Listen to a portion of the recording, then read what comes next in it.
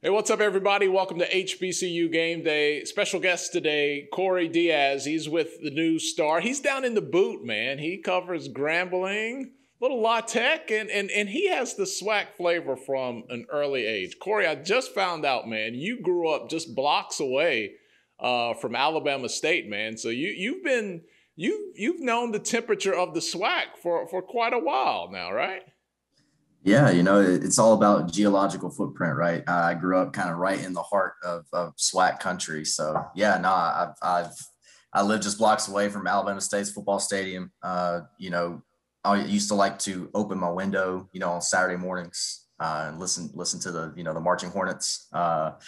Was one of my favorite pastimes. So that's home for me.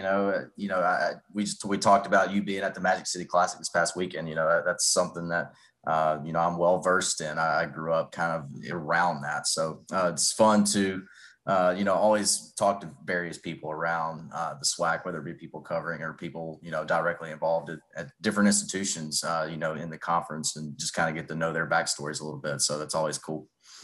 Well, Cory, you do a great job writing for Grambling. You're my go-to source whenever I hear something. I'm like, let me see if Cory has it. Or a lot of times I don't find out anything's going on until I read it with you and your work there with the News Star. Tell me a little bit, and forgive me if I'm boring everybody, but whenever I talk to my media friends, I'm just like you, man. I want to know their backstory. Where did you develop the love for penmanship in writing, man? How'd that come about? Oh, great question, Tolly. It was one of those things that I feel like I didn't know at first. When we would have, whether it be book reports or, essays or some shape, form, or fashion of a writing assignment, while I was in high school. When I think back on it, I always got pretty good marks on those particular assignments, but never really thought about in the enjoyment that I would get out of doing those particular assignments. And it's funny, when I graduated high school, enrolled at the University of Alabama, I thought I wanted to be a broadcast anchor. I thought I wanted to be, on camera, behind the desk, reading out the news to the viewers. So I took the intro class at Alabama, and not necessarily a knock on my professor or anything, but I just didn't enjoy it. I for whatever reason, I didn't gel with it. And so when I went home for Christmas break that year, my freshman year, I was just thinking more and more about it. And I said, you know what, I don't necessarily want to leave the communication school. Would like to stay inside of it, try something else inside of that. And so journalism was there in the catalog, and I said, all right, I'll try that, and so I took the intro class, and, Dr. Keller, he was my intro to journalism teacher at the University of Alabama. I credit him with me getting to where I am today. He's one of the big influences on my writing career, my professional career. If it hadn't have been for his passion each and every day coming into the classroom, teaching his students, about what it is to be as good a journalist as possible each and every day, I certainly wouldn't be here. So shout out to Dr. Keller. Appreciate him for everything. And it was just one of those things that I kind of, journalism specifically, I just kind of stumbled into it. And, fast forward, I guess 14 years later, here we are. Oh man, for God, I wouldn't have put that many years on you, Cory, man. Tolly, I'm old, man. I am old. You'll have to do the math yourself, but I'm old. Well, I think I still got you by a little bit, man. So I'll let you play catch up there. Covering Grambling for the last few years, man. What has that experience been like, man? That is one of the most iconic brands in all of HBCU football education. What I just like to lump in as the HBCU universe. What has that experience been like for you? It's been incredible, Tolly. Just from the people that I work with each and every day at Grambling State University, whether it be, people that don't read or see behind the scenes, or even the coaches as well. Just a top-notch organization, top-notch institution. Each and every day, like I said, I thoroughly enjoy getting to work with them. There's so many good stories there. Obviously, you mentioned the history and the tradition. Here we like to refer to Grambling State as the the Black Alabama. It's a brand unlike any other. You hear stories all the time about, people wearing the G across their chest, and they could be in an airport, in any corner of this country, and someone else see it. And next thing you know, they have a 25-minute conversation about Grambling State. Everybody knows Grambling State. So I love it, man. It's, a lot of people have some misconceptions about it, and I always try to encourage people to read more, to research more, to learn more, and kind of going back to my background, kind of being around the SWAC and being around, an HBCU kind of growing up. I knew who Grambling was. I knew who Eddie Robinson was. I knew the history there, him being one of the winningest coaches in college football history. Doug Williams, being the first black Super Bowl winner at quarterback. I knew all about that stuff before I even got on this job. And so to me, I think kind of my knowledge coming into this beat and covering Grambling State, I think it helped me a lot. It helped me make a lot of really good connections and a lot of really good writer source relationships from basically day one. And specifically with football, if my math is right, you kind of came right on the back end of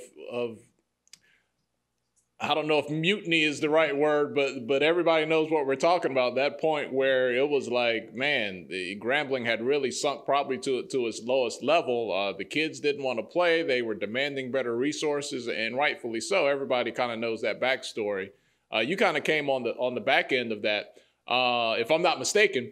What have you seen with the program as they went from that to, going to the Celebration Bowl and contending for championships? Yeah. Well, my first season here was actually 2017. And that was when, Kincaid was at quarterback, Martez Carter was at running back. That starting defense that particular season, I want to say had 7 All-Americans on it.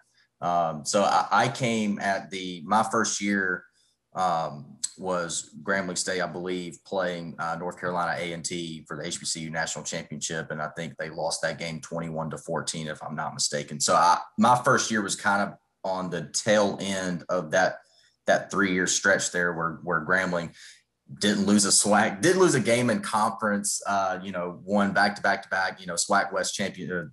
Where SWAC West champions, won the I think it was back-to-back SWAC championships at that point. I think the year before I'd gotten here was when they beat North Carolina Central 10-9 in the Celebration Bowl that year before. So, that was another cool thing too about getting hired onto this beat and taking this job, is that I knew that I was going to be covering a team that's coming off a national championship. So, journalists like us, Tali, I know you can probably attest to this. I mean, it's when you get that opportunity, it's super exciting, because that you're about to cover a team and an organization and a program that's successful and has the players and the talent, the coaching staff, kind of all those intangibles that lead to, having a lot of success on the field, and being around that first team, getting to know Devontae Kincaid really well, getting to know Martez Carter really well. I spent the draft day, with Martez and his family that year. Unfortunately, he didn't get drafted. But, just those relationships, man, it always goes back to those relationships. From my time, I would say that first year in 2017 to now. I mean, this as well as I do. It has been a journey for Grambling State. That bar had been so high, and Devontae Kincaid and Martez Carter, those types of players that were on those 2015, 16, and 17 teams, those are almost once in a generation talents, once in a generation players. And it's so hard to, the success that you had with those players, it's hard to duplicate that. And that's why I think you've seen, Grambling going from winning, 9-10 games a year, being in the SWAC championship game, either playing for it or winning it and going on to the HBCU national championship game. That's why we've seen that steady drop off, is because Grambling has spent the last 3 years trying to find that next once in a generation player that can come in and take this team back to the promised land. How rough was this spring on Grambling? What sense did you get? They struggled not only with COVID, but they struggled on the field whenever they did play. What was your sense and takeaway from how this spring treated Graham fan? It was tough. It was tough. I think coming out of last summer, when they knew that, fall football was not going to happen and that they were going to have to play, 6 games in the spring. I think once that decision was handed down from the SWAC headquarters, it kind of started setting the ball rolling in a direction, and that was not going to be as beneficial for Grambling. You had guys, I mean, the best player, decided to not play in the spring and enter his name in the NFL draft, David Moore.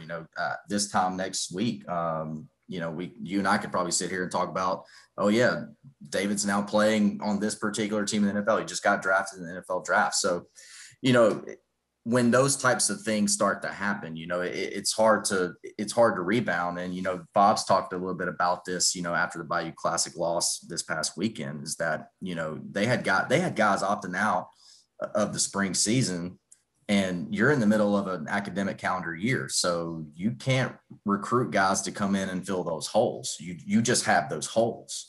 And so, that was one of the major things, that hurt this Grambling team this spring, as the holes that were on the team, there was no way to fill them. You just had to hope that, the guys that were, buried on the depth chart could step up and make plays for your team. But those are also guys, you're having to rely on guys that basically didn't have any significant playing time before the spring, of course, and you didn't get, it had been, 400 some odd days, since they had played a football game, and you didn't get spring practice last year due to the shutdown of COVID-19.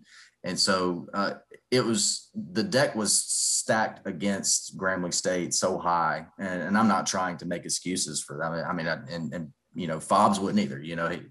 Every time you go out on the field, you expect to win. You trust in the way that you prepare your players, and you hope that you put your best foot forward and you win the game. So they didn't do that. I think the loss to Arkansas Pine Bluff was really the situation where I think it opened up a lot of eyes, within the Grambling State football program, and where they really were and where they need to go from here. As bad as the loss was, I think it was good for them in a sense, because it showed them, okay, here's where we actually need to go. This is the direction in which we need to head. And so it was a very disappointing spring, obviously, with them having the COVID-19, issues within the football program. Obviously that set them up for what we saw this past Saturday at Independence Stadium, the 42-point loss to Southern. I mean, they didn't have a full team practice the last month of the season. How do you expect your guys to go out there and play a team that's rolling and be competitive? I just don't think there was no way that was going to happen. And so, but hey, credit to them, man. Look, they could have not played. They could have tried to get out of this game. But Fobbs and his kids, they wanted to play. And obviously, in the long run, getting those kids those kind of reps against a really good Southern football team should ultimately, in the long run, pay dividends for this team. Maybe when they get back in the fall, and even further along, because again, you had freshman walk-ons starting in this game. So these are kids that are going to be in the program for 3-4 years, and you hope that these experiences that they got this spring will pay off. Grambling has a pretty highly touted recruit on the way at quarterback in Noah Bodden, and the pretty cool connection with Bruce Eugene and the role he played. He didn't steer him there, but he ended up in the end, kind of being the conduit to help him get there. So that's a really cool story. We talked to both of those guys. Is there a lot of buzz in Grambling about Noah Bodden, or is he just going to have to come in and earn his stripes like any other recruit? No, I honestly think, Tolly, from coaching staff as well as the fans, that Noah Bodden is a kid that I think everyone that spends time around this football team believes that I don't know if he could be the next Devontae Kincaid, but all the tools are there for this kid to come in earn the starting job day one and be a difference maker on this football team. Again, this is something that they've been looking for since Kincaid's departure. They've been looking for, almost that kid at the quarterback spot that can, put the whole team on his back and go win a game. And I think Noah Bodden is talented enough to be able to do that. And you mentioned the connection with Bruce Eugene and, the former Grambling legend himself. Something that I'm interested to watch over this shortened offseason, Tolly, is, that the OC spot on Grambling State staff is open. Bruce is, very well versed on offensive schematics. I'm not saying that he will ultimately be the OC, but I do think he would be interested in that job. And so I'm interested to see if Fobbs is interested in bringing him on and being the offense coordinator.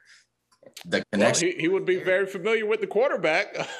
Yeah, that's what I'm saying. Like the connection's already there. So, I mean, Bruce already knows what you can get out of Noah at the quarterback spot. So really interesting storyline there this offseason to watch Talia here at Grambling State. I'm interested to see, what direction that Fobbs goes with that OC job. I think that's Fobbs texting you now. Shut up, Cory. Stop talking. Here's another thing. Talking with Cory Diaz, he works with News Star there. You can read his work across the world, but locally in Shreveport and Monroe, down in the Boot in Louisiana. Have you felt a tangible kind of uptick in the SWAC brand? They got a lot of attention this spring. They got a lot of ESPN coverage. Of course, Deion Sanders at Jackson State. I think the fans only allow me to say that his name once a day, or they'll get on my case. But there's just been a lot around the SWAC brand. As someone who covers the league, have you kind of felt that? I have felt that. And I'll be honest with you, Tolly. I mean, when Jackson State made the announcement that they were bringing Deion in to be the head coach, I knew from the moment I read the release, I said, okay, we're about to enter into a new era of SWAC football. This is going to be different from here on out. I kind of had a feeling that, at some point, the major, television networks would, be calling, and kudos to Charles McClellan for recognizing the situation, right. And saying, look, we've got a guy that can move the needle for us that's coaching in our league. We need to exercise every avenue that we can that's out there in order for us to get our league, our institutions, our football teams out there as much as possible. So, because, sometimes, Tolly, I mean, you've got some commissioners in leagues that are completely tone deaf and they don't really know, from a, whether it be financial standpoint or even an athletic standpoint, exactly what would benefit their league the best, and so kudos to Charles McClellan for really recognizing the situation and seeing what he had there. And I mean, Jackson State and, Alabama A&M, these schools getting on, ESPN2, playing football games. This is something that these coaches will put in their recruiting, hat, and they'll recruit kids, this way. They'll use it, and so, and I kind of like the back and forth that we've been seeing too. I think, okay. I know trash talk is like this very polarizing thing in sports. You've got this large faction of people that say, oh, they just need to keep their head down and stay focused on their team. But, I fall on the side of like, let's do it. Like, let's have the guys just take the mic at their press conference every week and try to light into the other coach, or have players light into the other players on the other team. Like, let's trash talk. I mean, that's part of being a competitor, right? Is that you honestly believe that your team and you're the best of the best. So talk like it, I like it. The whole Connor Mayer stuff and Deion Sanders going back and forth. I've enjoyed it so far. I've been watching from a distance, of course, but it's been really fun to watch.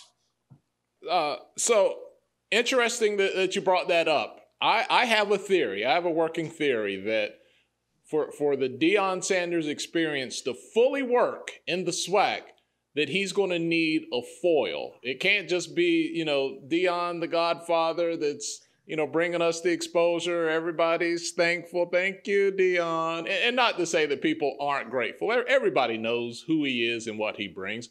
That's understood. I don't think we have to say it every week.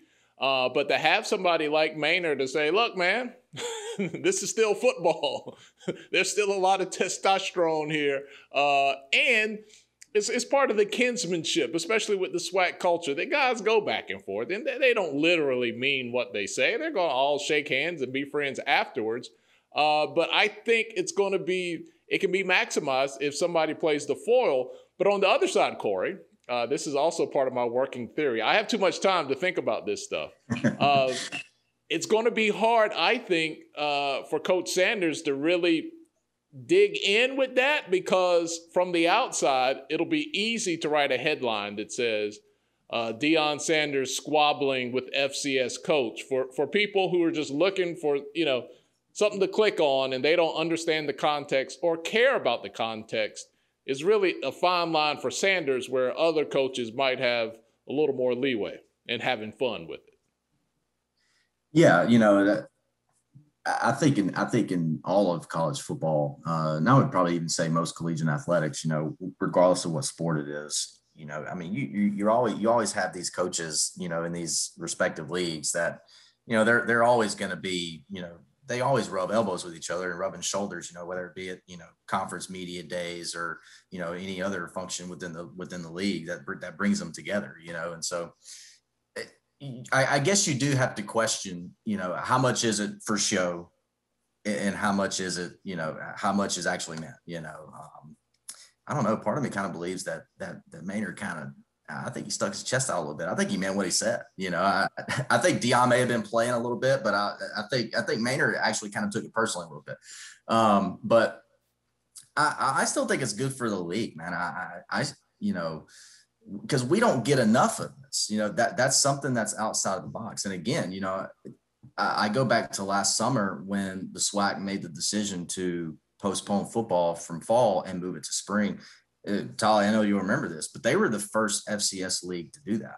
They were the first ones to jump out on that ledge and say, you know what, it's safe for us because our member institutions do not have unlimited resources like the Texas A&Ms and the Texases and Oklahomas and Alabamas and LSUs. They don't have that. It's just not going to be safe for us to play football in the fall.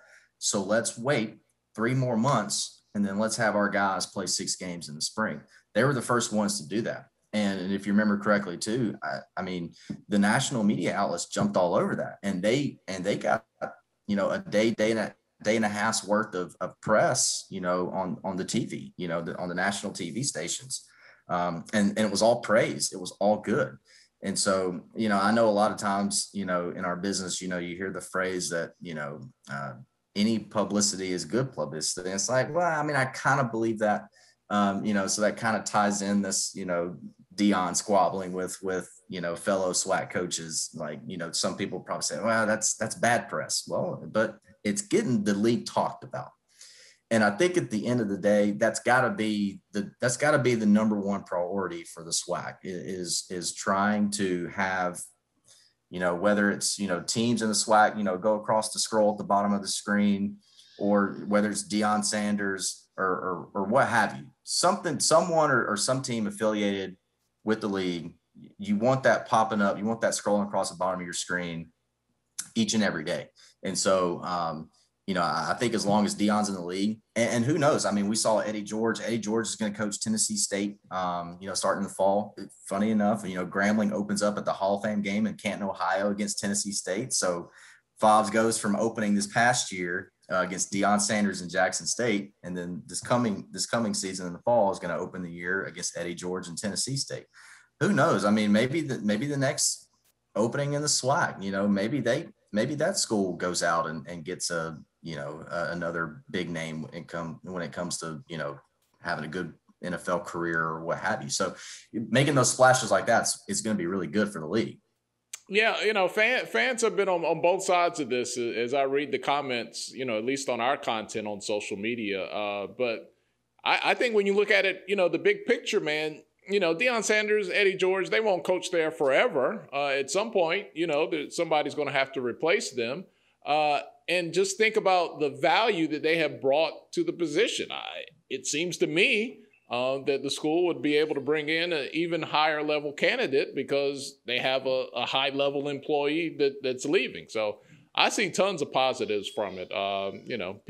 Fans will say whatever they want, but I think it's been all good the last few months, man. Yeah, and I think I think a lot of these other schools just by association are going to benefit. It's really just from a recruiting standpoint. And again, it goes back to now these coaches can go into when we get the recruiting dead period officially lifted, and these coaches can get out on the road again and start recruiting kids in person. They can sell that. Hey, this past spring we had the league had 10 games that were either streamed on ESPN3 or broadcasted on ESPN2 or ESPN. They can sell that now.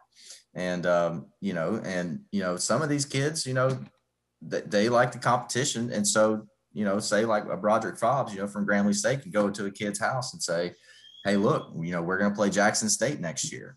Guess who's coaching? You'll have a chance to be on our team and beat a Deion Sanders led Jackson State team. Like, wouldn't you love to do that?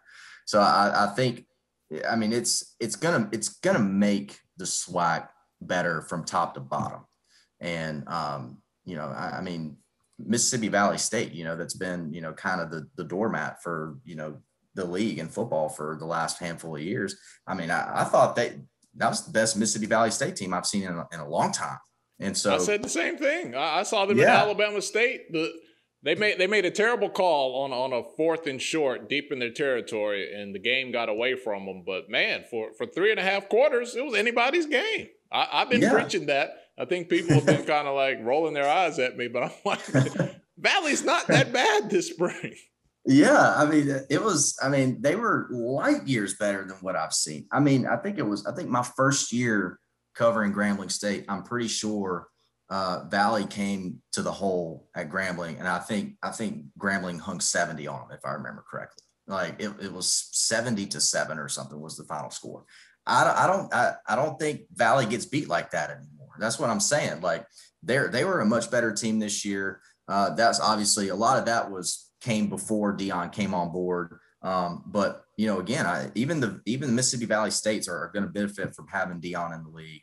They're going to be able to sell this to kids, and two, with Deion being able to already bring in, these 4-star guys, these FBS, guys that are defecting,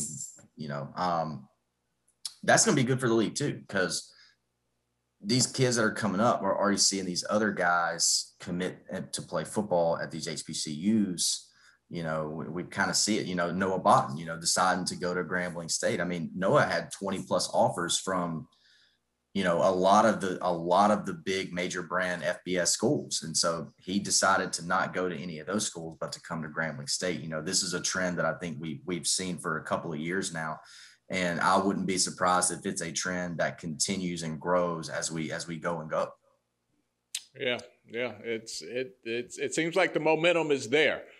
So it's definitely something that we will watch, man. And it's good for your business. It's good for my business. It's good for the schools. So I think everybody's on board with that. Cory Diaz, what are some things, man, that you got cooking or some things that you got canned that you'd love people to check out and read? How can they follow you? Give us all the deets, man. Yeah, sure. You guys can always stay locked in with me. I'm big on Twitter. I'm on there all the time, at Cory Diaz _TNS. That's CORYDIAZ _TNS. I've got a Facebook page with the same handle as well. I like to keep everyone as tuned in as possible. And, I kind of talked a little bit about it already, but, there's some openings on Fobbs' staff, and this off season is probably going to spend a lot of energy and a lot of time on, what's the direction, what's the next move for Fobbs and his staff, and how it's going to, change the team. What's it going to change offensively? What's it going to change defensively? What are the expectations for this team as we're coming off of a spring season, and you only have a couple months before you have to, get ready for fall. So there's a lot of really, really good things, a lot of really big things happening around the Grambling State football program right now that I think a lot of people would be interested in. So I would just say stay tuned. There's a lot of good things coming down the pipe. Yep, he'll be on it. Make sure you follow him. He's Cory Diaz with the News Star. Cory, thanks a lot for hanging out with us, man, today and talking a little Grambling and HBCU sports. I appreciate the conversation. Yeah, absolutely, man. I just want to take this time to say, Tolly, Stephen, love you guys, man. Appreciate the work that you guys do. I don't think anybody in our business works harder than you guys. I just appreciate you guys giving me the opportunity to come and hang out with you guys because, you guys are the best in the business. So anytime I get a chance to have some fun with you guys, I'm always going to be available. All right, man. He's Cory Diaz. Appreciate it, brother. We'll talk to you soon, man. All right. Sounds good, guys. Y'all take care.